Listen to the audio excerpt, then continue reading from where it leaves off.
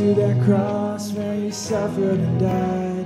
The nails in your hands and a spear to your side. If I don't sing a song, let my breath worship you.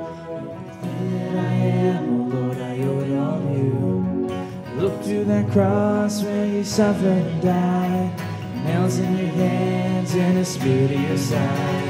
If I don't sing a song, let my breath worship you. Everything that I am, oh Lord, I owe it all to you. Look to that cross where you suffered and died. Took nails in your hands and a spear to your side. I want to worship you like creation does, with my heart and mind in all your love. For too long I've kept it to myself. Worship me like someone else, like the rocks that cry out in the rain. So will my heart in the broken place. For everything that you've done for me makes me want to dance and move my feet. I want to worship you like creation does, with my heart and mind and all your love. For too long I've kept it to myself. Worship me like someone else, like the rocks cry out in the rain. So will my heart in the broken place. For everything that you've done for me makes me want to dance and move my feet. Yeah!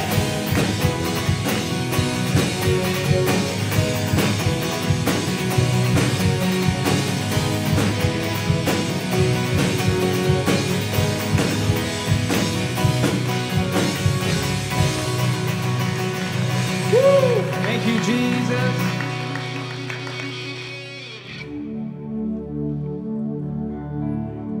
Thank you, Lord. Lord, may us never take advantage of your freedom that you've given us to be here. I just want to encourage anyone right now, if you guys are going through a trial, first off, you're not alone. Jesus, just fill this room right now. Your presence, your fragrance, be in this room. Love you, love you.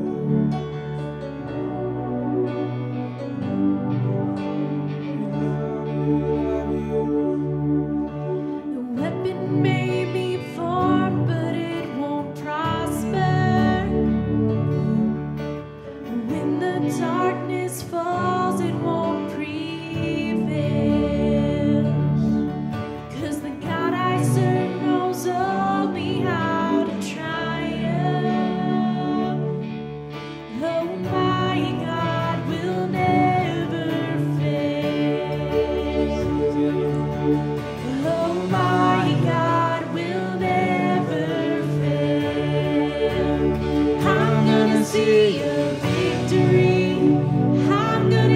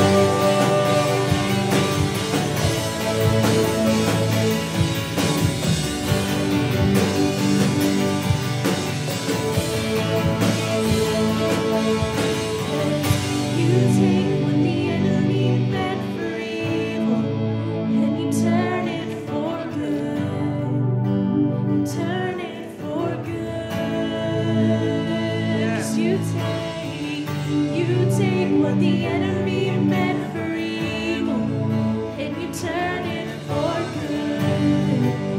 You turn it for good. If that doesn't make you happy, I don't know what will.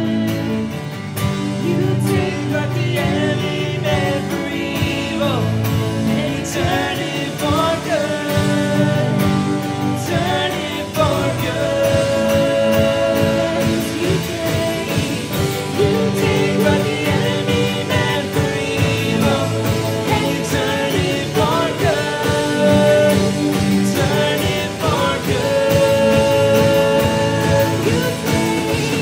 You take what the enemy meant for evil, and you turn it for good. Turn it for good. I'm gonna see a victory. I'm gonna see a victory. Yeah, for the battle belongs to you, Lord. I'm gonna see a victory. I'm gonna see a victory. Yeah, for the battle belongs to you, Lord. You take what the enemy meant for evil, and you turn it for good. You turn it for good. Yeah. You take what the enemy meant for evil, and you turn it for good. You turn it for good. I'm gonna see a victory. I'm gonna see a victory. For the battle belongs to you, Lord. I'm gonna see a victory. I'm gonna see a victory. For the battle belongs to you, Lord. About 4 years ago, if you don't know this, Amanda and I dealt with a miscarriage. And there was a choice that I had of if I wanted to be at youth that Wednesday or stay home with my wife. And whatever reason, I can't explain, I knew I wanted to be at youth that night. Because the Spirit of the Most High God lives in me. And I felt Him, I sensed Him, and I knew I was going to be there. I was going to show those kids through the trials and through the pain that I can still be here and do that. And it was one of those services, you can't even script a service like this.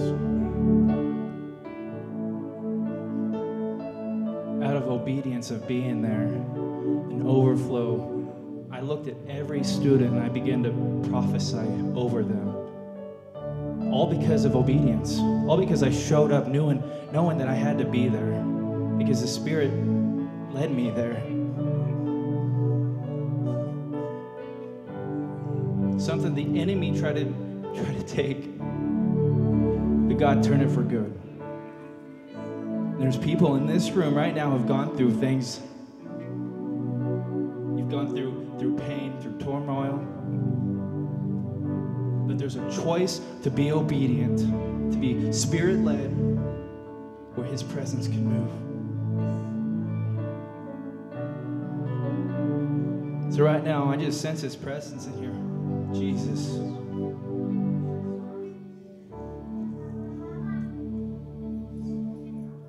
Jesus, for those who have gone through things, Lord, let them be obedient.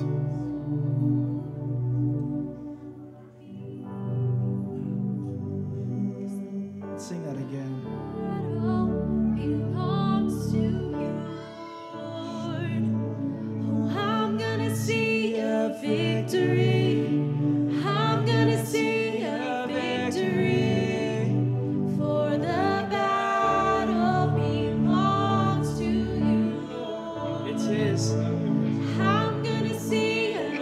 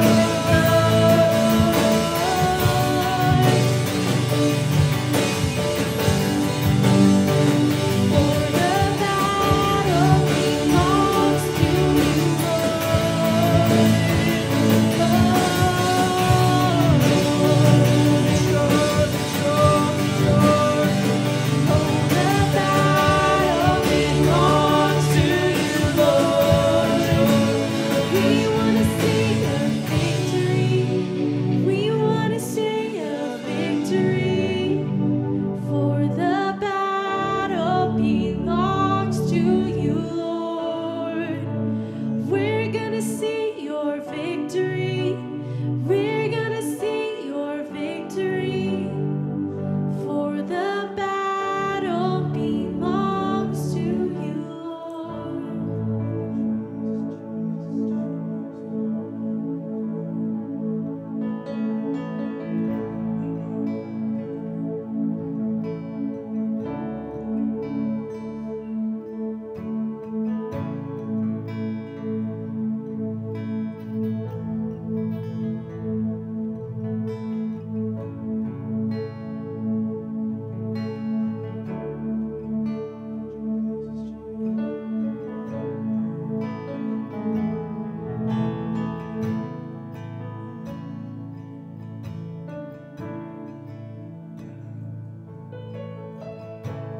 Lord bless you and keep you. Make his face shine upon you. Be gracious to you. Lord turn his face toward you and give you peace.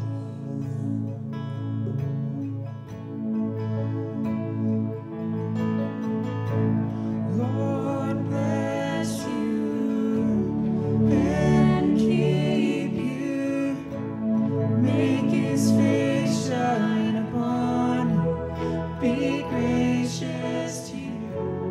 Lord turn his face toward you and give you peace. Just pray for that peace right now. Jesus, reach.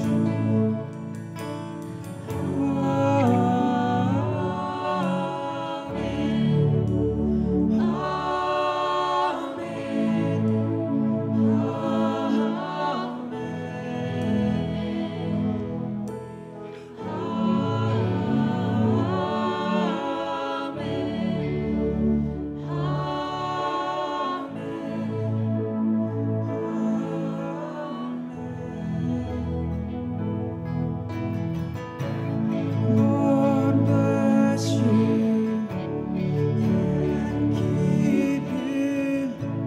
Make his face shine upon you. Be gracious to you. Lord turn his face toward you and give you peace. Beautiful Jesus. You're so wonderful, God.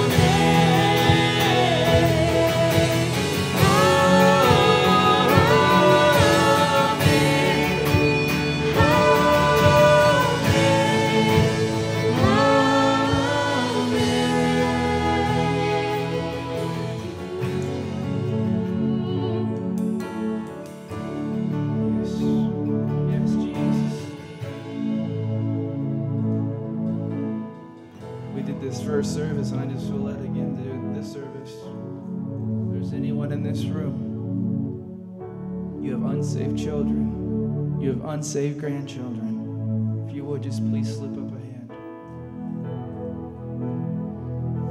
There's hands all around this room. We are the church. We are a body. We are a family. If you see a hand raised right now, go to that individual. Someone just go to an individual with a hand raised. We're going to begin to pray for our unsaved loved ones. And we're going to believe. Our God is mighty. Our God's not even restricted by time. Go ahead, let's move around. Don't be shy. Pray for those if they've raised their hand. Call out their name.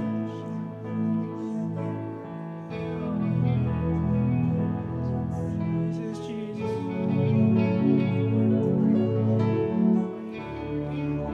We love you, God. We love you, Jesus.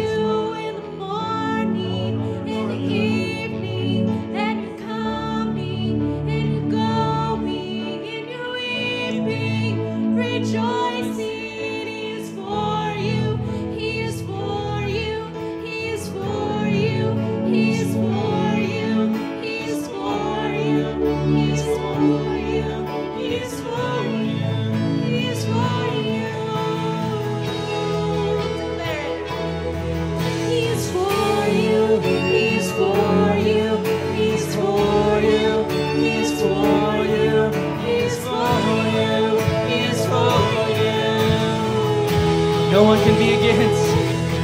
He's for you. He's for you. He's for you. He's for you. He's for you. He's for you.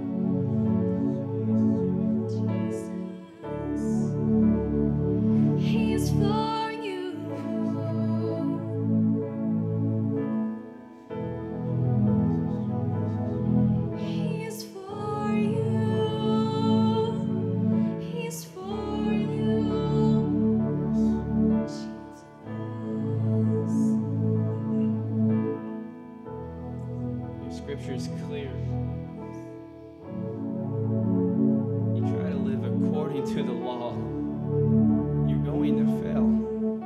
Try to live according to what Scripture says. If you live according to what you're not supposed to do, you're going to fail. You can't achieve that on human, on flesh. You can't. But you can with the Spirit. That's the difference.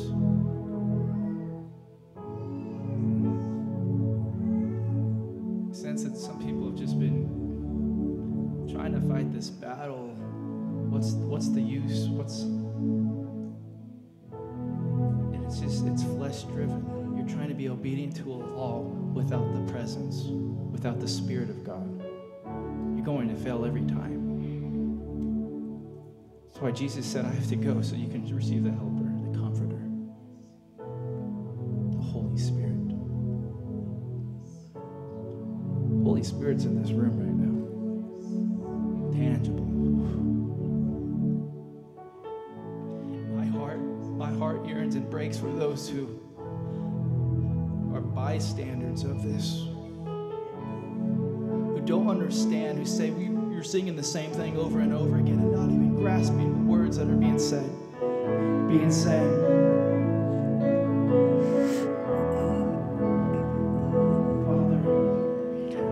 Father, forgive them.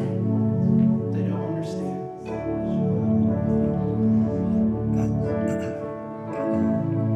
Jesus, we thank you, Jesus. We thank you, God, for the blessing. We pray for the unsaved loved ones right now, God.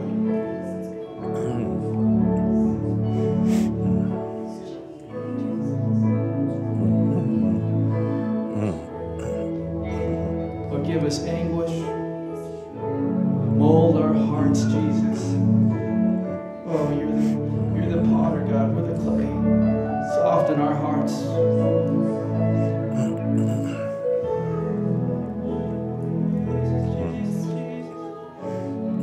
all about you, Jesus. It's all about you,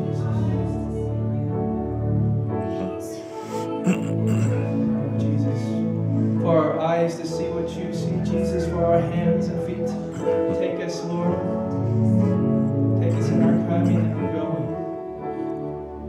In our weeping, our rejoicing, Jesus. Lord, for what the enemy is taking, God. Oh, Jesus, you've already won the battle.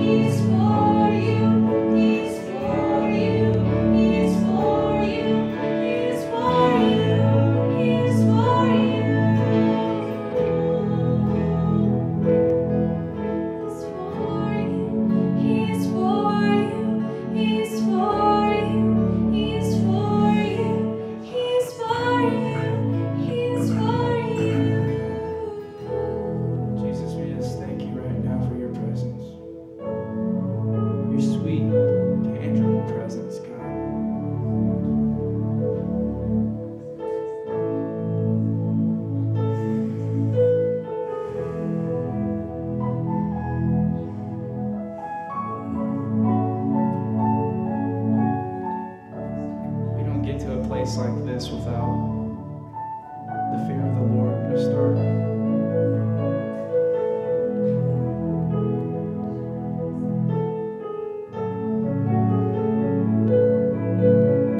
To get back to a place of righteous living.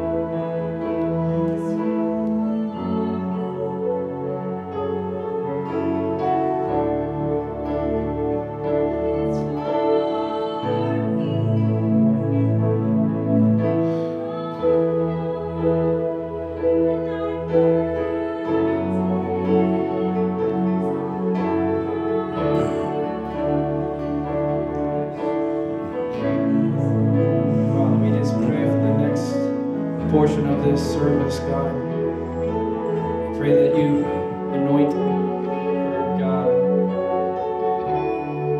Anoint his mouth. Lord, that there be your words, God. Jesus, we just pray for this service, Lord, for to have listening ears. And we thank you for what you've done so far. We praise you in your great, great name. Everyone said, Amen.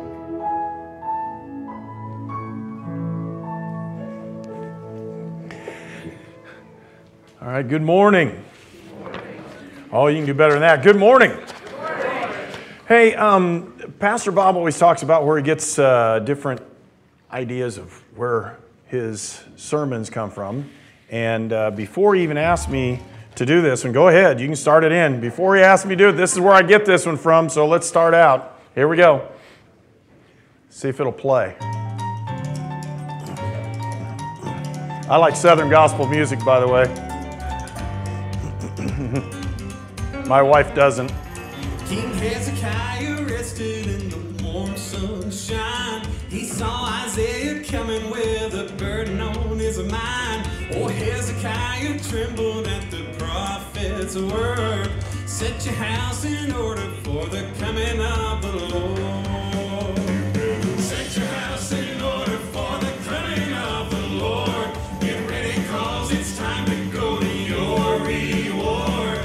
Hear Jehovah's message in the prophet's word. Set your house in order for the coming of the Lord. Now, brother, you've been living mighty high and fine, but like old Hezekiah, you're on borrowed time. Pick up that Holy Bible, let your soul be stirred. Set your house in order for the coming of the Lord. Set your house in order for the coming of the Lord. Get ready, cause it's time to go to your reward. Hear Jehovah's message in the prophet's word. Set your house in order for the coming of the Lord. So I ride in my car, and this is what I'm listening to, and it hits me, and I'm like, wow, I don't know that story well enough. So I went back home, started digging into it. That's what you're going to hear this morning, Hezekiah. The judgment day is coming, we will all be there. You sure got time to make atonement, and you're so prepared. There won't be no second guessing when it has occurred. Set your house in order for the coming of the Lord. Set your house in order for the coming of the Lord. Get ready, cause it's time to go to your reward. Hear Jehovah's message in the prophet.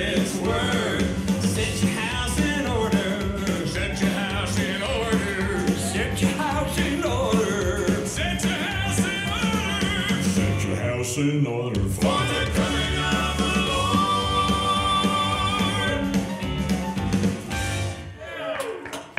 All right, see, even Zach likes that one. That's pretty good. Gordon Mote is the guy who's on there, and he's a blind singer, and he's backed up by, and if you want to hear some other stuff, he's got some really cool stuff. Gordon Mote. What are 4 things you need to be a growing Christian? Number 1, you need to get into God's Word.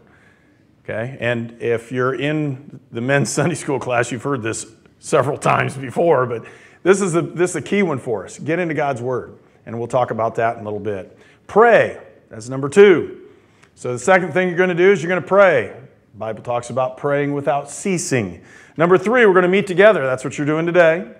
Okay, and we haven't done a good enough job of that in the last year. We haven't met together on a consistent basis because we've had all this stuff going on. We can't go together. We're supposed to meet together. Amen. Number 4, you're supposed to find a mission. You have a mission. God's designed you to spread His Word. You need to find your mission. You know, we do need some people. I'm just going to give a shout out here. We need some people to help out with some kids programs in this church.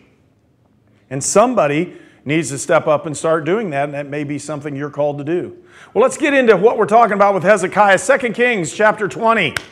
2 Kings chapter 20 and verse 1, and I know we'll throw a bunch of these up here, but if you have a Bible or if you have an app, and when I say that, Bible app's pretty cool. Mine, 3 times a day, this sounds really weird, I didn't tell Zach this one, 3 times a day mine dings.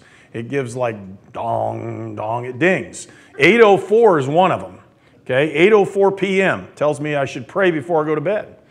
Okay, it gives me a Bible verse for the day, does all kinds of things. You can do this, right?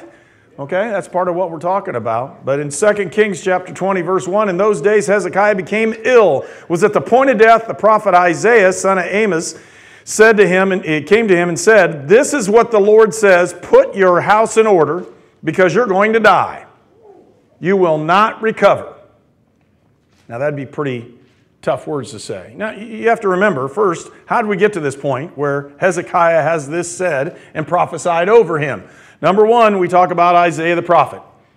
A prophet in the Old Testament is somebody that didn't make a mistake when they're telling us what God says. Listen to that. They never made a mistake, because if they did, they were dead. Now, standing in front of a king and telling him, you're going to die.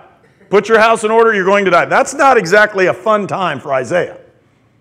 Second part is, if the king was really mad and not a good king, the prophet usually died anyhow. Okay? You didn't really want to be a prophet. That wasn't like, hey, that's my calling. This is going to be great. I'm going to get all this stuff because I'm a prophet.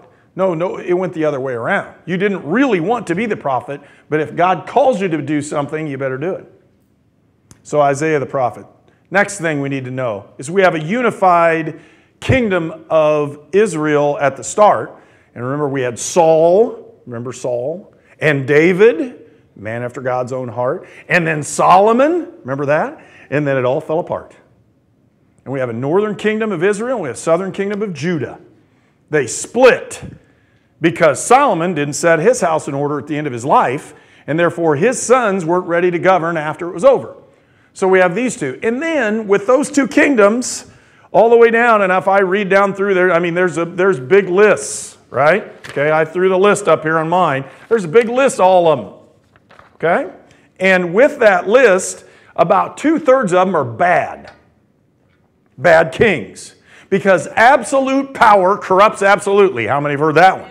Right? If you have absolute power, you think nothing can go wrong. I'm in charge. I can do everything. Well, Hezekiah wasn't that kind of king. He was the good king.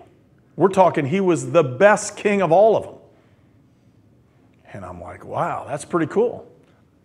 I was talking to Nancy this week, and she said, well, what are you going to speak on? I said, Hezekiah. She said, well, what do you think? And I said, well, Hezekiah was the best king ever.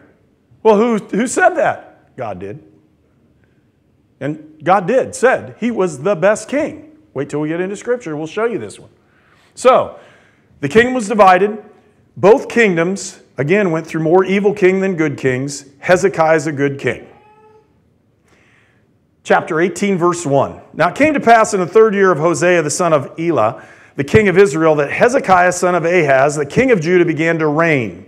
He was 25 years old when he became king, and he reigned 29 years in Jerusalem. His mother's name was Abi, the daughter of Zechariah. Verse 3 says, and he did what was right in the sight of the Lord, according to all that his father David had done.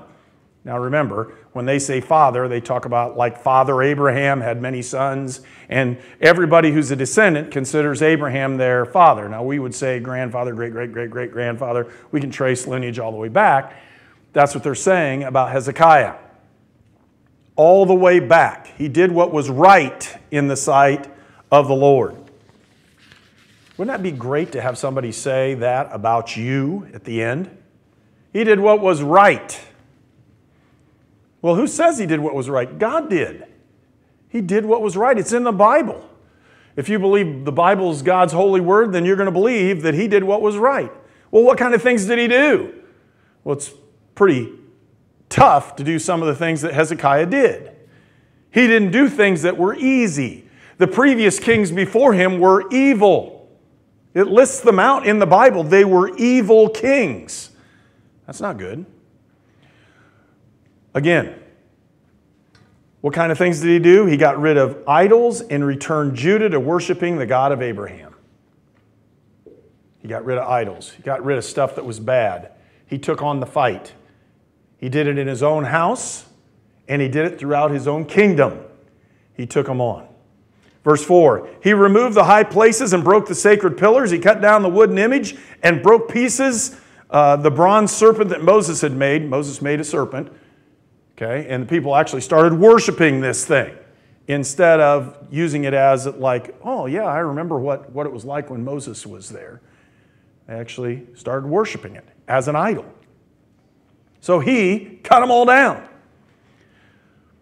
Verse 5, he trusted in the Lord God of Israel, so that after him there was none like him among all the kings of Judah, nor that were there before him. He was the top guy. Verse 6, for he held fast to the Lord, he didn't depart from following him, but he kept his commandments, which the Lord had commanded Moses. You know those 10 things he came down with, those 10 commandments? He kept them. He didn't worship idols. He didn't allow his people to worship idols. He tore them all down. Now, does that mean he's going to have opposition inside the kingdom? Potentially, right? You're going to have some potential problems. But the bigger problem comes in verse 7. The Lord was with him.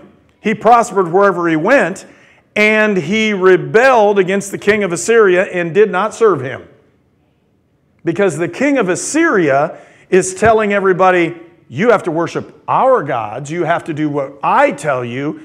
And Hezekiah says, no way, we're not doing it. It may cost us, but I'm standing up for the one true God. This is what we're going to do. Now, you have to remember, Assyria is not like some little kingdom thing at this point. They're huge. Northern Iraq, okay? You've heard of Syria. Well, Assyria. The Assyrians were massive in military might and structure. They had conquered multiple kingdoms throughout the area. No one stood up to them. They were brutal in what they did. Verse 11. Then the king of Assyria carried Israel away captive to Assyria. So the northern kingdom is gone. They're captive. The only ones left is Judah. That's it. And he put them in Hala and by the harbor in the river Gozan and the cities of Medes, because they did not obey the voice of the Lord, but transgressed or sinned against his covenant and all that Moses, the servant of the Lord, had commanded, and they would neither hear nor do them. So Israel is no more as far as being governed. They had a king, and they still had descended lines, but that king is literally serving the king of Assyria. This is pretty tough. Then the king of Assyria sent the Tartan, the Rabsaris, and the Rabshakeh from Lachish, and with a great army against Jerusalem to King Hezekiah. And they went up and came to Jerusalem, and when they'd come up, They went and stood by the aqueduct in the upper pool, which is on the highway to the fuller's field. In other words, they're right outside Jerusalem with a massive army. You know, when the king says, I'm not going to do what you tell us to, the king of Assyria sends all his men over and says, oh, yes, you are. And we're going to force you to do it. You're going to have a choice. That choice is, are you going to do what I tell you to do, or are you going to do your own thing? If you do your own thing, you take the consequences of your actions. The Rabshakeh said to them, say now to Hezekiah, thus says the great king, the king of Assyria, what confidence is this in which you trust? In other words, who are you trusting? Are you going to trust the king of Assyria? We win everywhere we go. Or are you going to trust the God of Hezekiah, who's just come on the throne and changed everything? I mean, look, you don't have all the other gods you used to worship. They're gone. Are you going to put all your trust in the God of Jacob?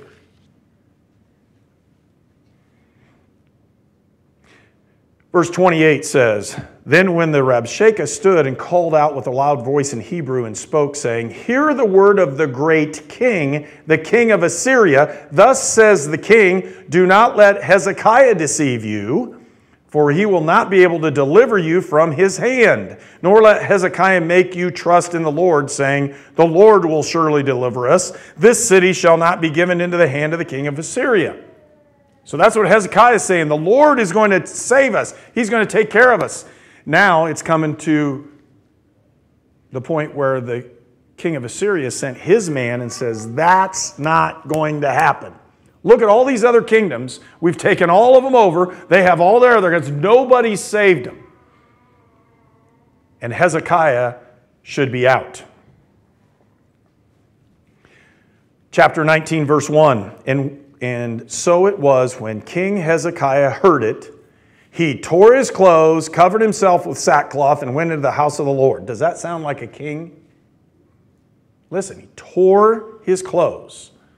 That's an act of repentance. He covered himself in sackcloth. He fasted. He went before God and said, deliver us, O Lord, in what's going on. He called for Isaiah. He sent Eliakim, who was over the household, and Shebna the scribe and the elders of the priest, covered with sackcloth, to Isaiah the prophet, the son of Amos, and said, thus says Hezekiah, this day is a day of trouble and rebuke and blasphemy. For the children have come to birth, but there is no strength to bring them forth. In other words, we're ready to be rescued, but we have no strength. We don't have an army that's like theirs. We're not as massive as they are. What are we going to do? We have to rely on the Lord God. That's what we have to do. And that's why he was in sackcloth, repenting and asking the prophet. Verse 4, it may be that the Lord your God will hear all the words of the Rabshakeh, whom is the master of the king of Assyria, sent to reproach the living God and rebuke the words which your Lord your God has heard. In other words, this king of Assyria has blasphemed God. Therefore, lift up your prayer for the remnant that is left. There's just a small group of us, and we're asking God to deliver us. So the servants of King Hezekiah came to Isaiah, and Isaiah said to them, thus you shall say to your master, thus says the Lord, do not be afraid of the words which you have heard, with which the servant of the king of Assyria have blasphemed me. Surely I will send a spirit upon him, and he shall hear a rumor, return to his own land, and I will cause him to fall by the sword in his own land. Now remember, this is Isaiah. If Isaiah makes a mistake in hearing the words from God, he's dead. You know, we have a lot of prophets today. People say, I'm a prophet, and they say all kinds of stuff, and then it doesn't turn out to be true. You should not follow them, period. Let's go on. So as we look at this one, the king ultimately dies from his own hand. The king of Assyria will ultimately die from his own hands. Isaiah, the words he said were true. But here's the cool part. Verse 35. And it came to pass on a certain night that the angel of the Lord went out and killed in the camp of the Assyrians 185,000. And And when the people arose early in the morning, there were corpses, all dead. So here's the king of Assyria's army ready to go in and take over. They're going to attack Jerusalem. It's going to be awful. There's not enough people there. And when they wake up the next morning, they're all dead. Now, it says they're all dead and they were attacked by the angel of the Lord. That doesn't mean that they just rolled over and died. That means it would have been a gruesome, with swords, death. So, Sennacherib, the king of Assyria, departed and went away and returned home and remained at Nineveh. That's a pretty cool story, isn't it? I mean, here's this guy, his back's against the wall, everything's bad. Do you think he's walking with the Lord? And I'm talking about Hezekiah. Was he walking with the Lord? In everything he did, right? I mean, here's a king who could do no wrong. He has all the power he wants to do. Instead, he's on his knees in sackcloth, asking and begging and pleading with God. He's a righteous man. Would everybody agree with that? Yeah. This dude is righteous. He's doing everything right. He tore down idols. He tore down all this stuff. He did all this, and it's tough, but he's still doing it. And the more he does it, the closer he aligns himself with what God's will is. You know, that's no different in our lives either. The more we gain an understanding of what God's Word says, the closer we gain to living a righteous life. I used to have a college professor, and he'd say this: you take everything that you know is right and wrong, and you filter it through the grid of Scripture.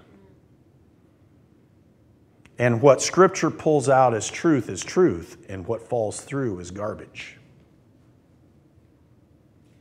Now think about that for a second. Do you know enough Scripture that you would be able to say, I know that's right and wrong according to what God's Word says?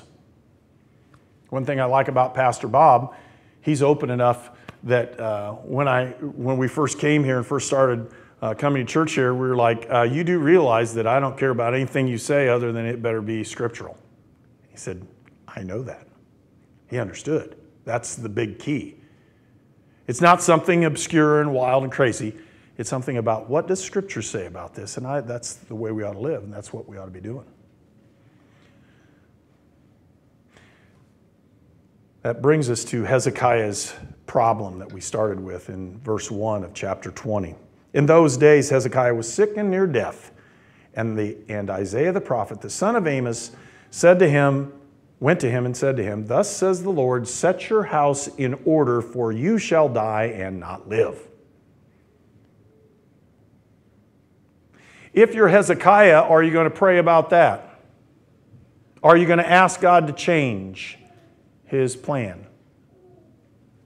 Yeah, you are. You're like, Hezekiah's like, I don't want to die. It's not my time. I'm doing all this. I don't want to die.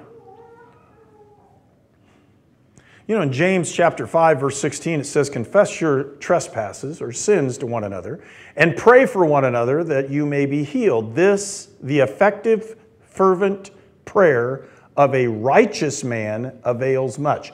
You've all heard that one, right? Okay, and we're saying man or woman at this point, a righteous person's prayer is heard. Are you hearing this one? A righteous person's prayer is heard. Here's a guy that through his whole life he lived an honorable and righteous life. The Bible says he did. Now he made mistakes, like he told the king of Assyria, here, let me show you what we have. And he showed them some of the treasure that they had, and ultimately that's why the treasure was carried off. We don't all make great decisions all the time in our lives. But if we're trying to live a righteous life, that's what we're called to do. He got rid of the idols. He worshiped God in spirit and in truth. He did what the Lord required. You know, if you say he did what the Lord required, you know, he lived justly, walked humbly, right? Here's a humble king who kneeled. And he prayed. Does his prayer matter? Well, the Bible shows it does. Remember those 4 things I talked about right at the start? How do you know that you're desiring things that are righteous? Number 1, you get into God's Word. Psalm 119:11 says, "Thy word have I hid in my heart that I might not sin against God." I can say that today. When I was a kid, I didn't say it. I sang it. You're like, what? Yeah, I went to this little thing. This lady in my hometown named Grace Lewis opened her home up and had a Good News Club. Anybody ever heard of Good News Clubs? Okay, in northern Indiana, they're a big deal. Said Good News Club. She opened her home. In came these people and little kids, and I'm going to say 3rd, 4th, 5th grade kids. They all packed into this lady's basement. She opened her basement up, and we learned about God's Word in her basement. Sounds interesting. It was all about Scripture. We didn't know that. We sang Scripture songs. Interesting. Roger memorizes all kinds of stuff. He's got a lot of stuff memorized. I mean, he just starts quoting Scripture like crazy because when he got saved, that's what he did. Okay? He reads and memorizes. Great. Okay? Do you memorize well?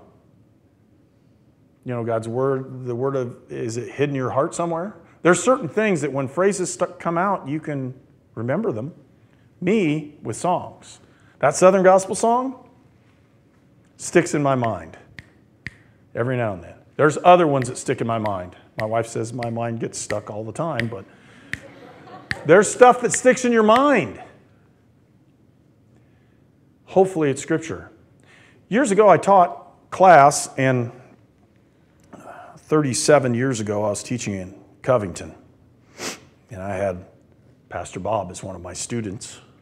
That was a trip. And I can say that. But we had a computer class, okay? And in computer in those days, guys, now computer today, you got computer in your phone, you got all this stuff. Man, this is really cool. I can type this out. No, that's not what we did. And how many of you know the if-then statements all the time? Because you had to program the computer. See, he's looking at me going, what? If-then? What do you mean? Yeah, that was the big deal. If-then. If this happens, then this happens. And I'm telling you right now, garbage in makes garbage out. God's Word in gives you a chance to understand what righteousness is. You can discern much better if you have God's Word in your heart. For men, it's hard because they don't read well. So you better be in some kind of music that glorifies God. You better have some type of thing that is good going in, which in this case would be, let's see, well, I have a Bible app. Can I push on my Bible app and have it read Scripture to me while I'm in the car? Yes. There are things you can do like that, right? You're like, well, we have tapes and videos. Yes, all those. Straight Scripture. Great opportunity for you. That's number one, get into God's Word. The more you put in, the more you get out. God has asked each one of us to draw close to Him. In the Beatitudes, it says in Matthew 5:6, "Blessed are those who hunger and thirst for righteousness." How do you hunger and thirst for righteousness without God's Word in your heart? Doesn't happen. 2, pray continually. In Acts chapter 6, verse 4, "But we will give ourselves continually to prayer and to the ministry of the Word." Yes, I pray when the guy's going to kick the extra point. Okay? Or when we're throwing a Hail Mary, right? That's what the whole thing's about, right? You know, if you're Roman Catholic, it's Hail Mary. If you're not, you're like, Lord, let him catch that thing. Let him throw it down there. And I've seen him happen good and bad, and yeah, well, that's not what we're talking about as much. But we're praying continually, praying for our kids, praying for our family, praying for our grandparents, praying for our church, praying. Those things, when they cross your mind, that's what you're supposed to be doing. Pray continually. Pray for your work. Pray for the people at your work. Pray for the people you're going to come in contact with during the day. Start the day out, Lord, give me an opportunity that I can witness and help other people throughout my day. And I can be a blessing to somebody. Start your day out in prayer.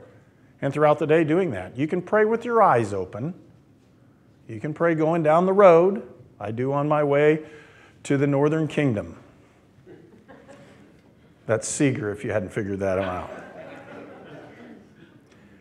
Number 3, meet with the body of believers. Hebrews 10:25 says, not forsaking the assembling of ourselves together as is the manner of some, but exhorting one another, so much the more as you see the day approaching. We see the day approaching, that's the end, right? Or the day of the coming of the Lord, because it's both. We're either going to be raptured or we're going to meet him when we pass away. Either way, it's going to be great, right? But we have to be prepared. We have to put our house in order of what's going on. And this one says we need to meet together so that we can, and I say sharpen swords. Anybody ever have a grandma that had a steel and a knife and she sharpened it and you would go, whoa? Anybody have a grandma or a grandparent like that? You ever seen the butcher do it? And you're like, wow, that is awesome. Iron sharpens iron, steel sharpens steel. The only way that you're going to have somebody that you can have an accounting for is if you have a body of believers that you know what's going on with you. It's hard in a large church. It's a lot easier when you have 10 guys in a room down here because you get to talk about all kinds of stuff. And yeah, I'm promoting our men's Sunday school class study because those guys care about one another down there, and I've heard all kinds of stuff going on down there that I've never heard in a men's Bible study before. It's really cool. I mean, stuff that's gone on, stuff that guys have repented of, stuff, all kinds of stuff. That's what needs to happen. That's what they're talking about. Meeting together, sharing your faults, having yourself build up, directing your path, holding somebody accountable. That's what we're talking about when we say meet with a body of believers. Number 4, find a mission. That mission can be working with our kids. It can be going across, the Bible says, a cup of cold water in Jesus' name, right? What have you done for your neighbor during the pandemic? What have you done for other people during that? What is your mission? The Spirit of God is going to call you to do things. He's going to prompt you to do things. When the Holy Spirit does that, powerful things happen. God allows them all to happen. And when I say that, that's kind of the way it works. Matthew 28:19. Go therefore and make disciples of all the nations, baptizing them in the name of the Father and the Son and the Holy Spirit. It's not Pastor Bob's job to save Covington. It's ours. It's not his job. His job's to encourage us, to preach God's word, to have some impact and grab some footing in what we do. Our job is to reach our neighbors, not his. Our job is to reach our family, not his. And if you put that in perspective, it changes when it says you have a mission. It changes the whole thing. Now, if I go back to Hezekiah, righteous guy, okay? Did he know God's word? Yeah, or he wouldn't have gotten rid of the idols. Did he pray?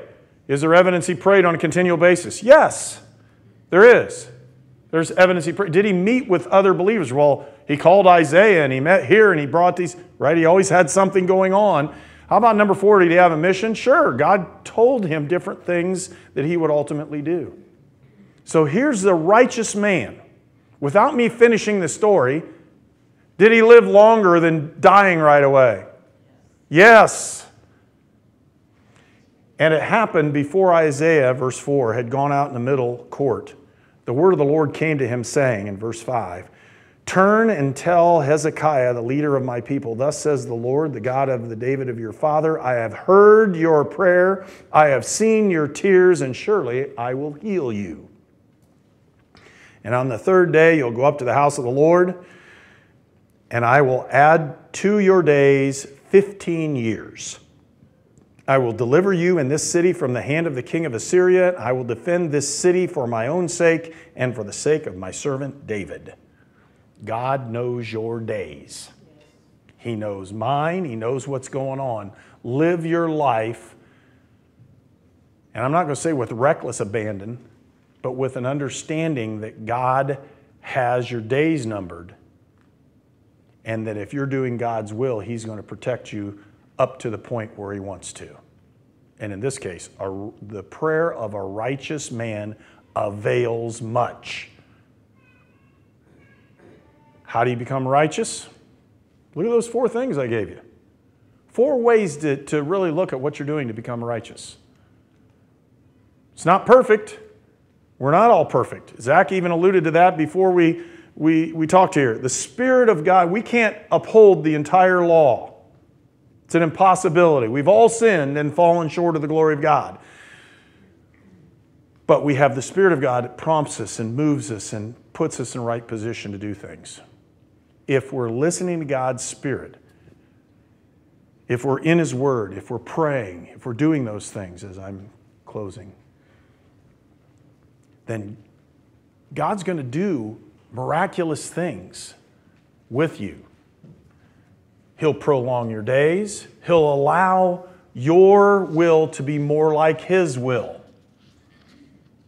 Isn't that interesting? Listen, He'll allow your will to match up with His. Boy, we don't do that very much in this society. It's all me, me, me. The more you listen to God's Word, the more you are in tune with what He wants you to do, the more your will lines up with His. God will call you to do certain things, and you won't hesitate to do them because He's called you to do things that are important to Him, and you'll know it. That's because you're walking with Him and not against what He says. Interesting story at the end with Hezekiah. He gets to be healed. He has to do certain things to do it. It's not like it's all easy, right? Is your life easy? Mine's not. It's never easy. Okay, my wife's got me working on bathrooms, everything else. It's driving me crazy. Okay, I've torn apart half the house, put it back together again. Life's never super easy. Oh, there's always a problem, right? I haven't cut my finger off, it come close twice. Look at all the things that are going on in your life. When you're praying and asking for something, you may have to jump through hoops. You're asking for healing within your family, you may have to go to counseling.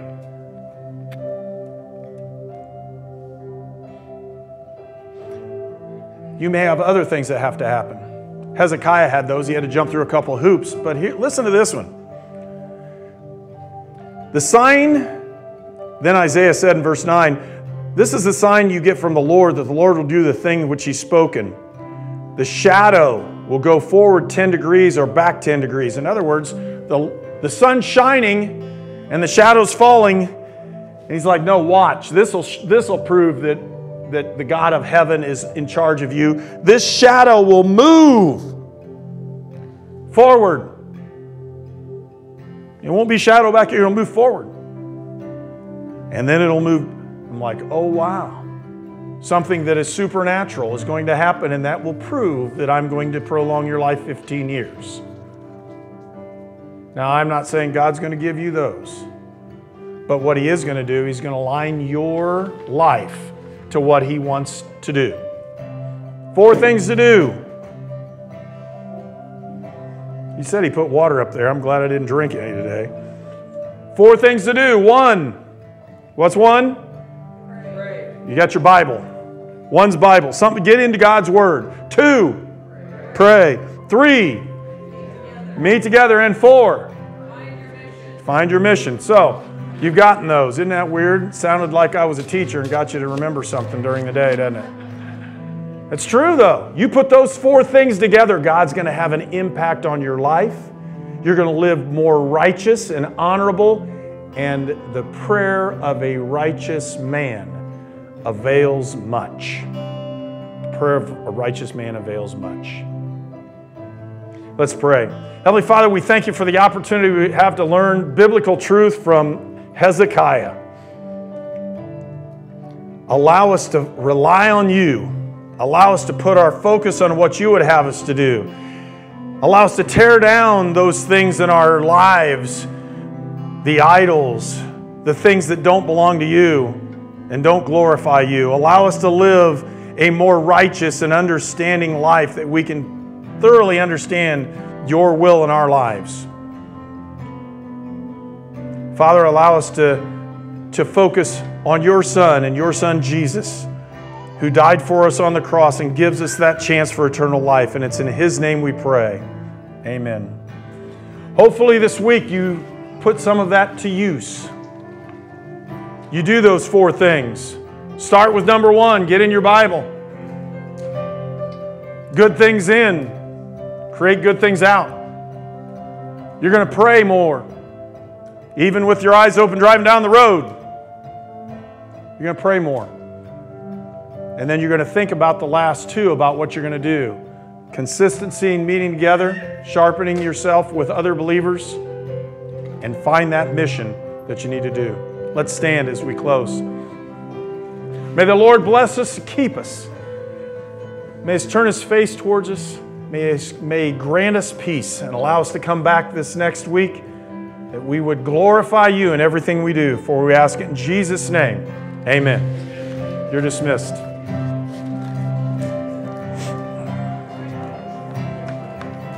Thanks, buddy.